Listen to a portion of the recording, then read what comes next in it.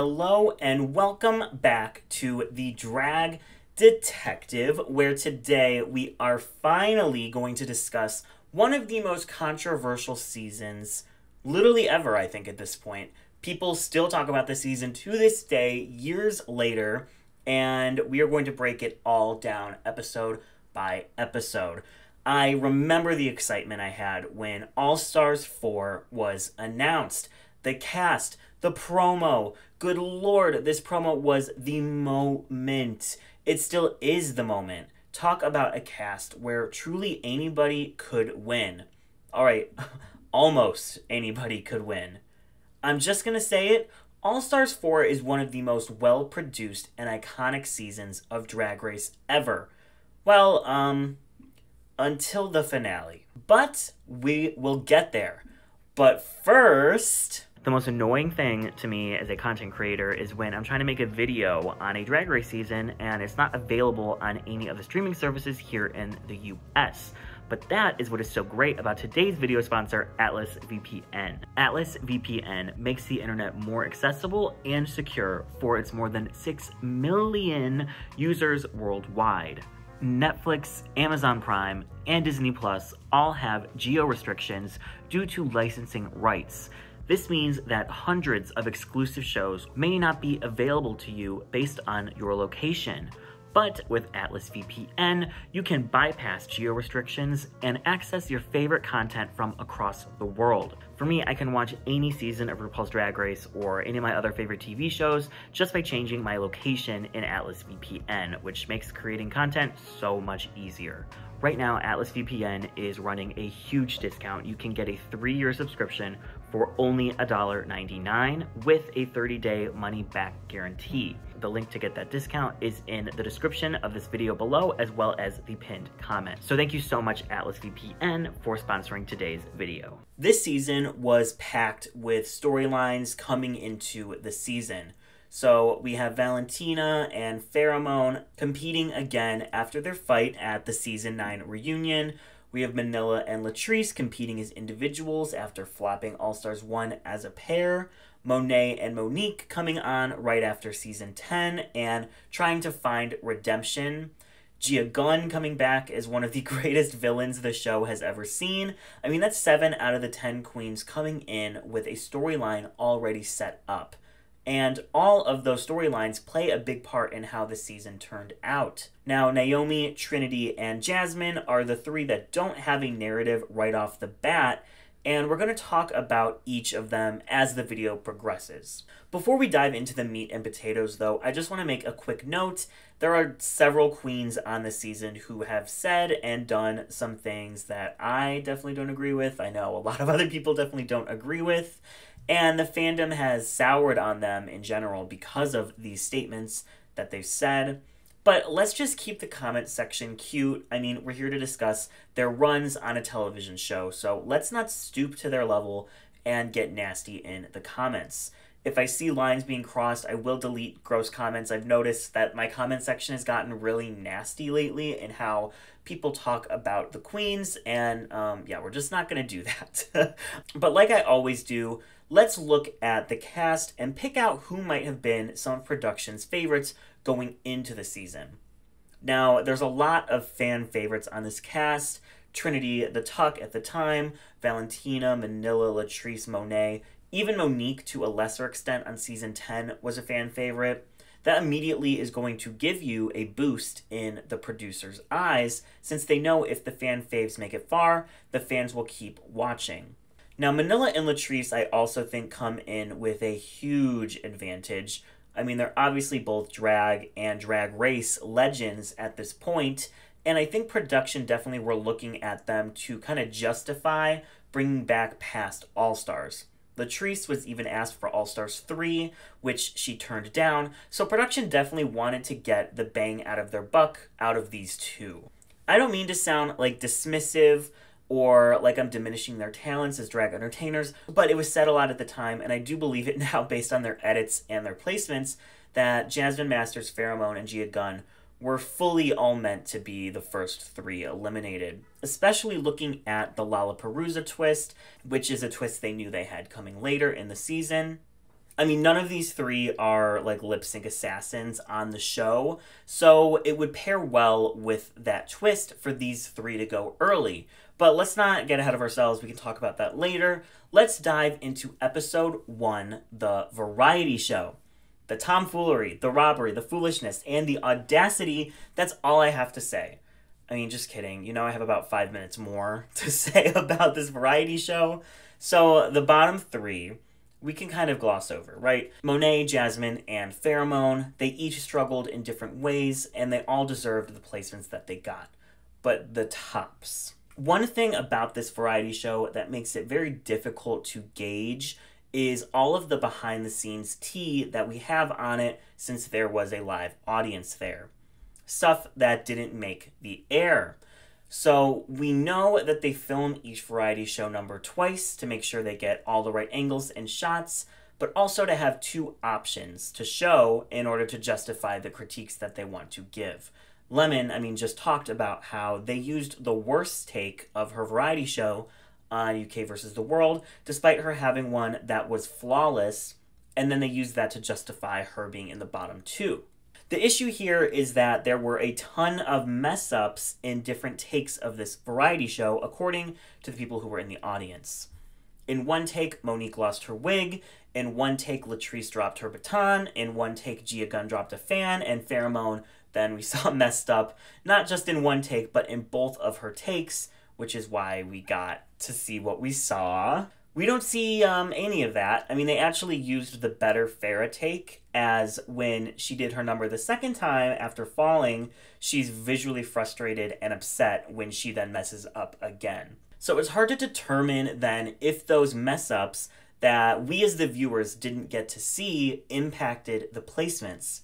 If it's just me watching, I'm personally going to say Gia Gunn, Latrice, Manila, and Monique had the best talents of the night. But then you factor in 3 of them messing up a take. Is that maybe why Trinity and Naomi make up 2 of the top spots instead? Since they had kind of middle-of-the-road performances, but they did theirs flawlessly both times. It's kind of hard to say. I was a humongous Trinity fan at the time, so I was thrilled that she was given a top 2 spot here. But even as a fan of hers, I was confused why she was getting such glowing critiques for her tucking performance. I mean, yeah, she did turn it into a talent, but it was sort of awkward, and the song was really annoying. I mean, I guess this is the kind of humor that RuPaul loves, a la like Yara Sofia on season 6 of All Stars. I don't know. And also specifically showed off her brand, right, as this new Trinity the Tuck, not the artist formerly known as Trinity Taylor. And she didn't have any mess-ups and seemed confident throughout. Naomi had a hilarious reveal at the end of her performance, and one of the best Ru Girl songs we've heard on the show, period. But the whole first half of her performance was kind of a snooze fest. So did she deserve a top placement? Gia, Latrice, and Manila all brought something completely new to the variety show, which felt very stale the season prior due to so many just lip-sync performance after lip-sync performance the whole time. It was nice to have so many girls bring something fresh and fun, but in the end, a comedy routine and a dance routine were the top 2, just like in the past 2 seasons. It's been said over and over again, I'm not reinventing the wheel. I ain't gotta reinvent the wheel. You gotta reinvent the wheel. I gotta reinvent the wheel. But Gia Gunn 1000% deserved a top 2 spot for her kabuki routine. It showed off her heritage. It showed a completely different side to Gia that we have seen on the show. It was well thought out. And if she did drop a fan in one take, well, guess what? We as viewers don't know that. So who cares? The other spot, I mean, it could have gone to Manila, Latrice, Monique, and there's arguments for all 3. But when I said Gia, Jasmine, and Farrah were meant to be the first 3 out, the evidence starts here. Because if they wanted Gia to be a main player on the season, or to stick around for a while, they could have given her a top 2 spot here very easily. The fact that they didn't is just kind of proof to me that she was there for drama, she was there to be a bad bitch, and to be the villain, and bring entertainment and conflict, and that was it. Just do that for a few episodes before bowing out. And remember when I said Trinity didn't have a storyline coming into the season? Well, her storyline gets set up right here in this episode. She is the big threat. She is the competitive bitch who's going to fight and claw her way to the Final Four. Very Alaska on All Stars 2, right? And that is the arc that is going to continue for her until the finale. I do think keeping Manila and Latrice from the top in this premiere episode put a slight pin in their like big threat storyline. I mean, if both of them were in the top in the very first episode, it's going to light a fire under all of the other queens' asses even more to try and top them and knock them out. Plus, Latrice being in the top and Jasmine being in the bottom would have been a really cool dynamic to see since they're such close friends outside of the show. I would also have loved to see Latrice lip sync to Emotions, so like how many other reasons do I need to throw out to justify a Gia Gunn and Latrice Royale top 2? Let's just move on, because I could go on forever. Episode 2 is our girl group challenge, where icon, star, and legend Stacey Lane Matthews joins the girls. I know this is an unpopular opinion, but I actually love the 2 songs that they do in this episode, Everybody Say Love and Don't Funk It Up. Lizzo doing the vocals definitely helps. And yeah, this is just another challenge that I think a lot of girls did really well. Obviously, the top 2 of the week, Val and Monet, but I also think Naomi and Latrice had really great performances too. And then we had the incredible runway that Manila wore, which is, I mean, one of the greatest gowns we have ever seen on this show. So yeah, this episode was stellar for me. Again, I definitely think it was a missed opportunity to not put Latrice in the top this week, especially since Naomi had just been in the top the week prior. Latrice had been safe now for 2 times in a row. I think definitely it diminished her threat level moving forward and led to kind of her elimination 2 episodes later. Now for the bottoms, this is 2 episodes in a row that Gia Gunn was safe, and I fully disagreed. But this week, it's because she should have been in the bottom. I mean, let's be real. She fully had the worst verse out of all of the queens, and her runway wasn't anything to keep her out of the bottom either. The problem is that Gia had been terrorizing literally everyone in the workroom, and I think those queens were going to send her home literally the millisecond her ass was in the bottom, especially when the major plot of this episode is Gia bullying Pheromone. If given the chance, I think Valentina for sure would have saved Farrah and sent Gia Gunn packing instead. But she said this since the season aired, that she was brought on for a very specific reason, to stir the pot and cause drama, and bitch, Gia Gunn did her damn job. Love her or hate her, Gia makes amazing television, and losing her in the second episode would have been kind of a waste when there was still more of her story arc to tell. Monique instead gets thrown under the bus here, and when this episode first aired and they were critiquing her for her messy jacket removal, I didn't even know what they were talking about. And to this day, I still don't think it's that noticeable. Unless I'm specifically looking for it, I don't think it's that distracting. Plus, Monique had one of the best vocals of the entire night. I think there's always an urge to give us the Fall from Grace storyline on All Stars. All Stars 2, we have Tatiana and Roxy both in the bottom episode 2 after being in the top episode 1. All Stars 5, we see it play out again with India Farah. All Stars 6 with Yara Sofia. I think they're always secretly hoping a queen makes a big move and sends someone packing super early to kind of make a gaggy moment. This right here, though, to me, is all the proof I need that WoW was not super invested in Monique as a potential winner, at least this early on. Production favorites almost never get sacrificed and put in the bottom to save another queen. They're not going to do that with someone they're not willing to potentially lose. Pheromone is the other bottom this episode, and oh, Farrah. I actually think Farrah gets a really wonderful storyline and arc this season, despite being the second one eliminated. I mean, these 2 episodes, as well as the comeback episode, really give her a ton of content showing what a sweetheart she is, but how she also won't take any of Gia Gunn's shit, and just wants to prove to herself and the world that she is a fierce drag queen.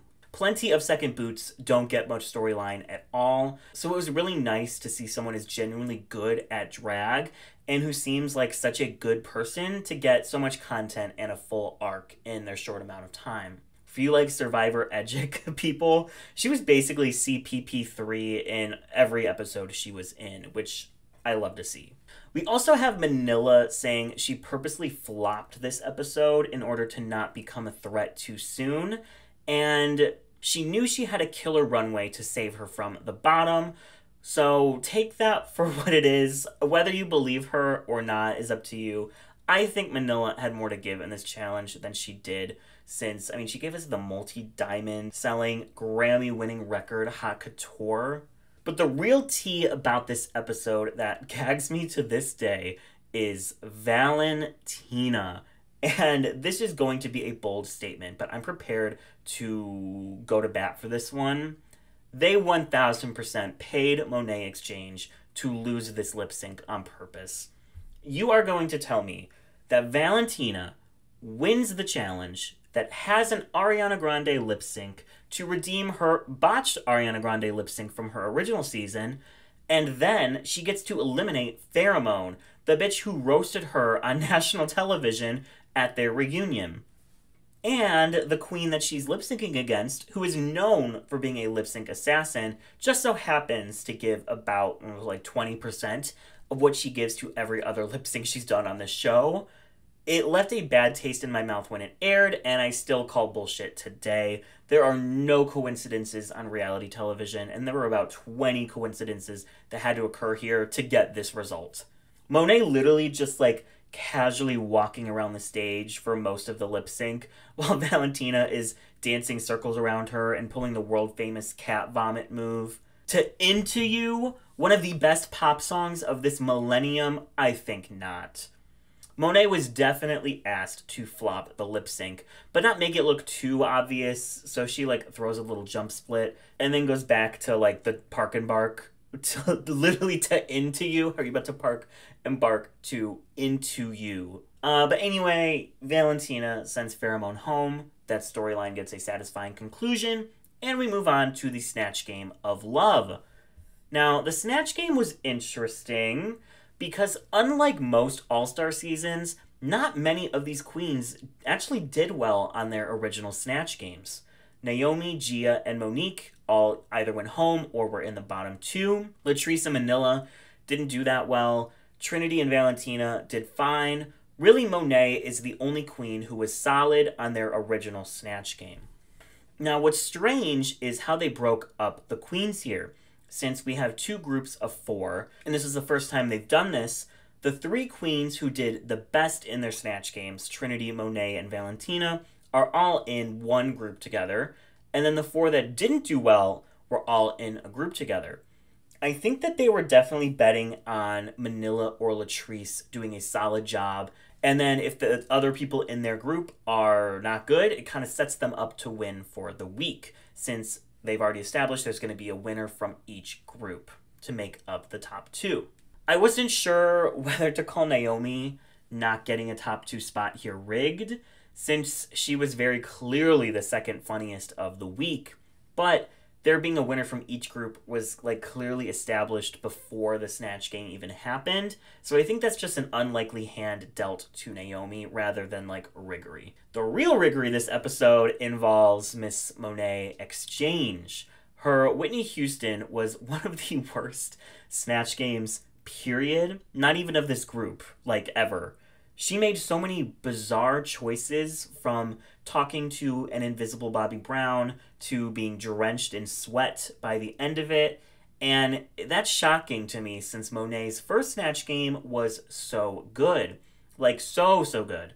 She was 1000% saved from the bottom here, and in her place, they put Valentina, which to me, I thought was just really unfair. So, Valentina is playing Eartha Kitt, but she's really playing like Eartha Kitt as Yzma from The Emperor's New Groove. And to any millennials, that's how we know Eartha Kitt. I think that's how we were all introduced to Eartha Kitt. Now, I know RuPaul has probably never seen that movie, which, like, that's your loss. But it's just unfortunate that Valentina is pulling these iconic quotes from the movie, like, "Pull my lever, Kronk." And RuPaul is just giving her, like, a blank expression, like, what the fuck are you saying right now? Especially when Rue chastises queens like Aja for not knowing every single 1960s reference imaginable. RuPaul not knowing like a pretty iconic 2000s movie, and then that affecting the performance of a queen, it just kind of didn't sit right with me. Like, did Valentina do an exceptional Snatch Game regardless? No, but she definitely did better than Monet and Gia. And, like, even Latrice. Like, at least she stayed in character the whole time. Gia Gunn's Jenny Bowie, good lord. There's very few Drag Race moments that I simply just cannot watch, but this is one of them. We left hilarious Pheromone, Alexis Michelle, roast, dumpster fire, and entered this is painful to watch and my skin is crawling and I want to leave. I feel the same way about Cynthia Lee Fontaine's Sofia Vergara. I'm just going to say it. Jenny Bowie is the worst Snatch Game performance of all time, period. They attempt to somewhat give Gia Gunn a redemption arc on her way out in this episode, but you can tell the queens were all ready for her to go, and Manila sends her ass packing. Now, the next episode is Jersey Justice, which was such an iconic challenge. Like, I remember laughing so hard when I first watched this episode live. Manila's barking, Monique literally every second she's on camera. Even queens who you wouldn't think would do well in an improv type of challenge, like Valentina and Naomi, ended up doing super well. Latrice, Trinity, and Monet were very clearly the bottom three, but unlike last episode where I felt Monet deserved a bottom two placement, here she actually gets one and I didn't think it was deserved. This season's kind of wild. But let's go into, I think, the two major reasons why Trinity the Tuck was saved from the bottom two here. One, her runway. One of the best of the season. I still think about this look to this day. The second is there is a real good chance that she goes home if she is in the bottom here, from a production standpoint. Now, Manila and Monique were obviously the top two of the week. Monique had never won a lip sync on the show before. Manila just ate one up the week prior. Now, if Latrice and Trinity are in the bottom two, it's pretty plausible to infer that Manila could win the lip sync and send Trinity home in order to save her friend Latrice. Well, that won't work because Trinity was 1000% the production favorite for the season. She had one of the best brands, she was a fan favorite, she gave the producers everything they asked for. They were not going to lose Trinity here. By sacrificing Monet instead, they're taking less of a risk, especially since there was a LaLaPaRuZa coming up, and Monet is one of the best lip syncers on this cast. So if she was in Latrice's spot here and goes home, she probably would have won her way back in, just like Latrice did, whereas Trinity isn't as guaranteed for that to happen. So Latrice goes home, which I remember being gooped and gagged and gobsmacked at the time. I felt so bad for her, especially since I thought it was unfair that she was in a group of three, where it was harder to stand out, unlike the other groups where there were only two. Latrice this season, I mean, it's obvious based on what was said post-season by both Latrice and other queens that the storyline the producers had set up for her on the season and what the editors put together did not line up whatsoever. I mean, Latrice has even alluded to the fact that, like, a specific one person had a vendetta against her and wanted to make her look bad. I mean, who knows? There's obviously some behind-the-scenes tea there that we do not know, we are not privy of. But the fact that this season was able to take arguably the most beloved queen from the entire franchise and turn the fans against her completely was, like, wild. It was sad. It was really sad to watch. And proof of how a bad edit can turn the fan base against you in an instant. I mean, there's a lot of similarities, actually, to what happens on All-Star 6 with Jan. Latrice gets undermined a lot on this season. I mean, she starts off with two solid performances in episodes 1 and 2. She could have been in the top 3 for either or both, and instead she's safe until episodes 3 and 4, where she's bottom 3 and then goes home. She is somewhat redeemed later in the season, but this first half of the season is not good for Latrice edit-wise, and it's really hard to see since she's obviously a wonderful human and a great competitor as well. So we move on to the roast, and this episode reeks of Riggory.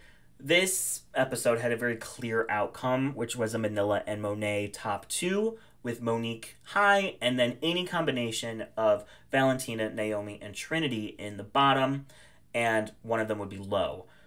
Or, hell, just do a bottom 3. They were all terrible in this roast. Now, there was a lot of speculation at the time that it was odd to have Monet and Manila just get to sit out of the LaLaPaRuZa, and how they possibly did that just to save Valentina from going home this episode. And I do think I agree. Now, from a production standpoint, it's pretty likely that Valentina or Naomi were going to go home this episode. If Valentina is in the bottom against either Trinity or Naomi, she's done for. If Naomi and Trinity are in the bottom together, Naomi's toast. So by making it a bottom 4 and then sending no one home, they get to keep Manila and Monet safe for the next episode, and Valentina gets to stay as well. Also, you can look at it like there's justification for this LaLaPaRuZa twist, like it's a punishment for flopping the roast and you have to fight for your spot.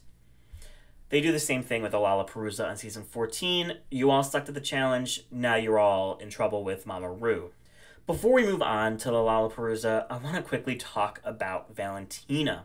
Now, coming into the season, producers had a lot of options on what they could do with Valentina's edits. They could try and go full Valentina, like what was teased at the season 9 reunion, or they could give her a full-on redemption arc and make her into America's sweetheart again, like she was for like the first half of season 9. But instead, she gets the delusional edit. But it's a positive delusional edit, which we don't see super often. Go watch my video on the delusional edit where I dive into this whole situation way more. Now, Valentina obviously didn't do as well in the competition as I think the fans and the producers wanted her or expected her to do. But instead, I think we get to see Valentina fleshed out as more of a real human being, and we get to know her on a completely different level. Valentina ends up coming out of the season looking better than she did on season 9 and leaving as an even bigger superstar despite having a worse run, which is honestly really great to see and a really great story that the editors put together for her. Okay, so LaLaPaRuZa, one of the best twists the show has ever done. This season, unlike any other, it seemed like the queens were ready to play ball with the producers. From Monet not trying an Into You to who the queens choose in this episode to lip sync against. And I mean, even Gia and Trinity staging a fight in the Snatch game to make drama. But I think at this point we can all agree everything about this episode was staged, from the song choices to who the queens lip synced against. So Latrice picks Monique specifically just to finish that story beat where Monique sent her home. Farrah picks Valentina to finish out their storyline. And then the lip sync songs, I mean, are just too on the nose for each pair to not be rigged. Trinity gets an ass-shaking song with Peanut Butter because, like, let's be honest, Jasmine Masters could beat Trinity to certain songs, and if she actually tried. So this is Trinity getting to just show off what she does best, and she easily wins. Valentina and Farrah get Kitty Girl, a cute little low-energy song they can just bounce around to. Cool. Naomi and Gia Gunn get Adrenaline, the perfect song to vogue and pose to, which is both of their strengths. And then we get Latrice and Monique get Sissy That Walk, the death droppy, splitty, high energy dance number, perfect for the enemies to go up against and for the big grand finale. Now, we're meant to believe that these songs were randomly chosen by the queens themselves, but I don't believe that for a damn second. Things worked out much too perfectly. Also, I mean, there are no consequences for the 6 remaining queens in the competition like it was teased to us. They all have to fight for their spot to stay, and if an eliminated queen beats them in the lip sync, they have to go home. That sets up some big stakes. But we don't see that happen even once. Latrice is let back in to the competition, and all the other queens continue on. It was kind of a best case scenario for everyone involved. I sort of feel like that was a thank you gift for playing along. Now, the queens still in the competition get to stay. The early outs get one more chance to show off some of their chops and get to say goodbye again. And the last eliminated queen gets to return. What a happy ending. It was a great episode, 1000%. I mean, it's staged, but I honestly still love it. It's great TV. And there's nothing wrong with that, right? Now, there was a lot of discourse about Latrice and Monique both getting to stay rather than Gia Gunn, who people thought the Adrenaline lip sync was closer. But, like, Gia Gunn's story was over. And Latrice, I think, still had a lot more to give, both narratively and competitively. So it kind of makes sense to me why she would get brought back. And it's not like she didn't eat that lip sync. I personally think she won over Monique. But, I mean, there's some varied opinions. But, I mean, we know that there wasn't a chance in hell that an eliminated queen wouldn't come back in. Because, like, what would be the point? The issue is then which queen left in the competition were they willing to sacrifice for this twist. I think out of all of them, Monique was the one they were most willing to lose here if they had to. They already sacrificed her to save Gia for another episode. They put her on the bottom again in the roast to make this twist work.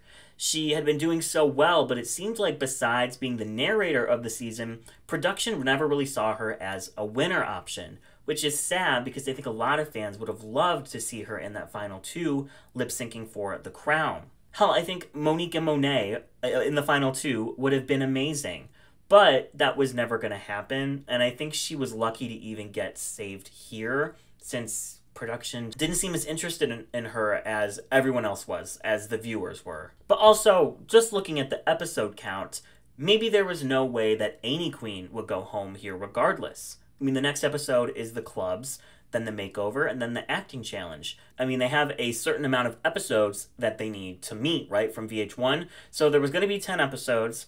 They couldn't really just cut an episode because they didn't have an extra queen. I think someone was always going to come back, and I think that there was going to be a double Shantae. So that's just my take. Let's move on to the episode 7, Queen of Clubs challenge. And this is one of my favorite challenges of all time. I was so sad that the All-Stars 5 queens couldn't make it as iconic as this episode was. There's not much to discuss about this episode now that we're past this huge twist and in the final leg of the season. I think production was now willing to get rid of Valentina since she continued to not deliver.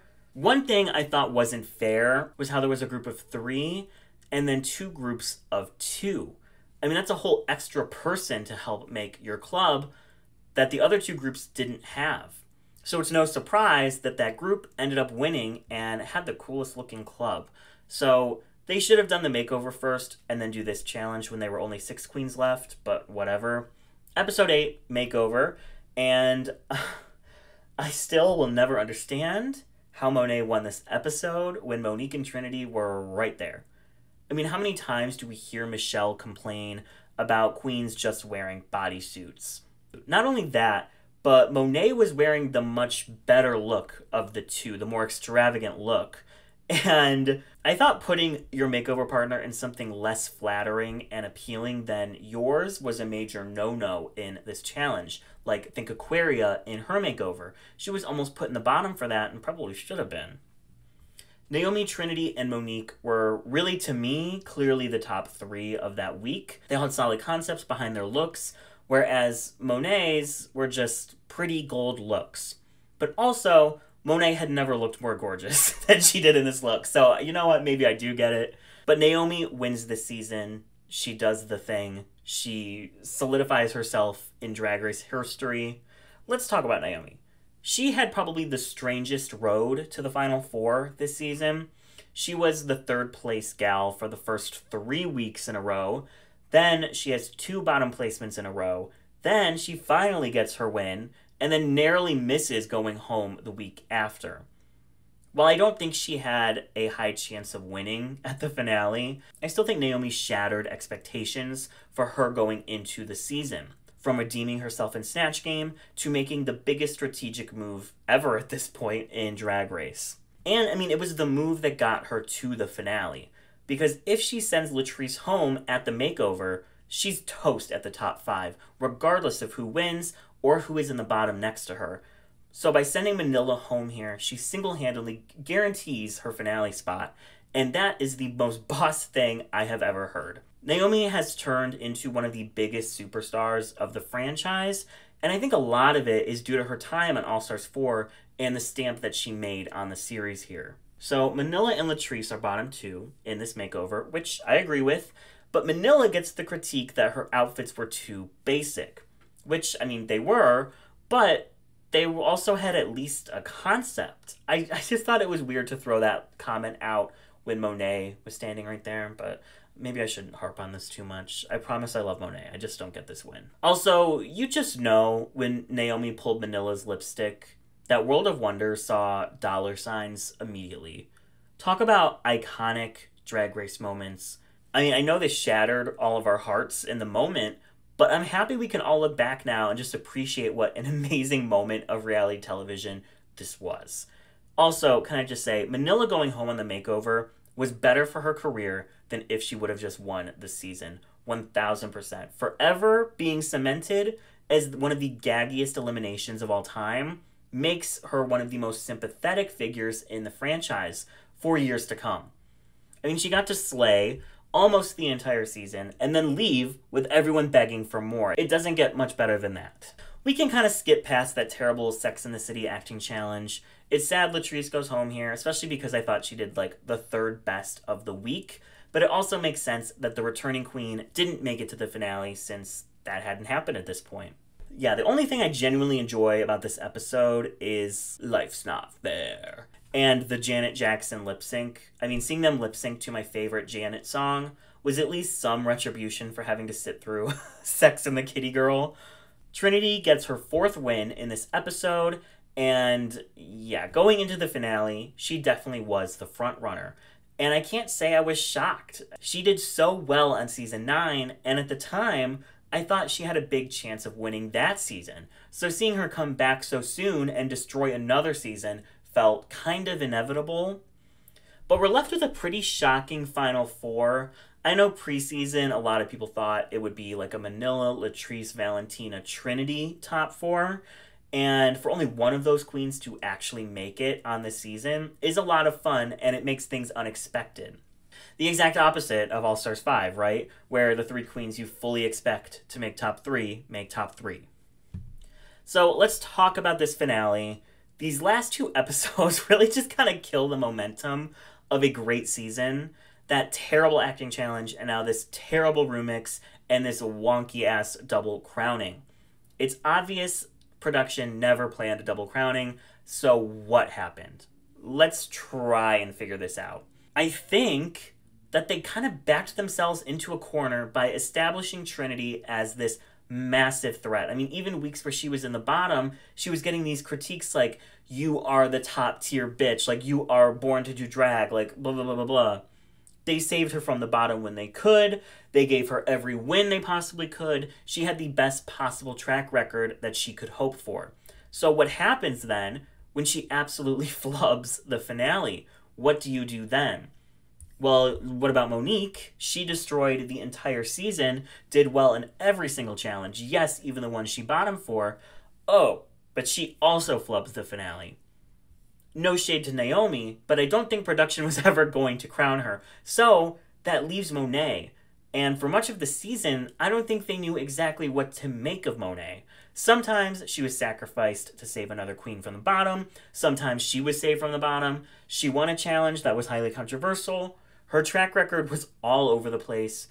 But she won this last episode. 1000%. She obliterated this final episode. So how do you not give her the crown? If they were picking a final 2 based completely on this episode, it might have been Naomi and Monet. I mean, Naomi's final runway was absolutely stunning, and the Super Queen verse that she had was short but fine, and had a great look to go along with it. Monique seemed to give up in this episode. I mean, her Super Queen performance was low energy, her verse was kind of flat. Trinity did the best she could, but this kind of stuff just isn't her strong suit. But the whole storyline throughout the season was that Trinity was one of the ones to beat. and she was at a level of drag that was beyond what most were capable of. So her not making the final two would have felt very odd, and it would have left that storyline in kind of a weird position, since most of the season we're basically watching her winning edit. But you also couldn't deny giving Monet the win with how she devoured the entire finale. And she had 3 wins on the season. And then, I mean, Trinity falling in the lip sync, like, how do you not give it to Monet? But the entire season was basically giving it to Trinity. So somehow they thought the happy medium would be to give it to them both. I'm not sure. It was messy. And I wish they would have just crowned Monet solo. But they didn't, and here we are. Overall, I do think All Stars 4 is one of the top seasons of the franchise. Yes, the last 2 episodes do kind of tank some of the momentum, but 8 out of 10 episodes are top tier and so much fun to rewatch. Not all seasons have big rewatch value, so that gives it major points in my book. The double win sucks, but like at this point I just consider it camp, so whatever. I want to know your thoughts. Do you disagree with anything that I said in this video? Politely, nicely, explain to me why you do. And when you were watching this season, who were you rooting for? Were you shocked when it was Monet or Trinity in the top 2? Were you rooting for someone else? I want to know all of your thoughts. Thank you again, Atlas VPN, for sponsoring today's video. And again, the link is in the description below and the pinned comment for access to a 3-year subscription of Atlas VPN for just $1.99 a month. And you get a 30-day money-back guarantee. So we love that. Thank you again, Atlas VPN. I want to thank you guys so much for watching. Thank you so much to my patrons listed here. And here are the links to all of my social medias, where on my Twitter, I talk shit. On my Instagram, I have all kinds of fun polls and stats and things like that. It has been a really long day, actually. We haven't had a video this long in a while. So it's been a long day. My mouth is very dry. It's kind of like your vagina. I had to do it. Very long day, solving the mystery of which meme from this season do I use in my daily life far too much. And randomly, it's this one. This is a place for legends, okay? I know, it's so specific, but I kind of just live. All right, thank you guys so much for watching. I will catch you in the next one.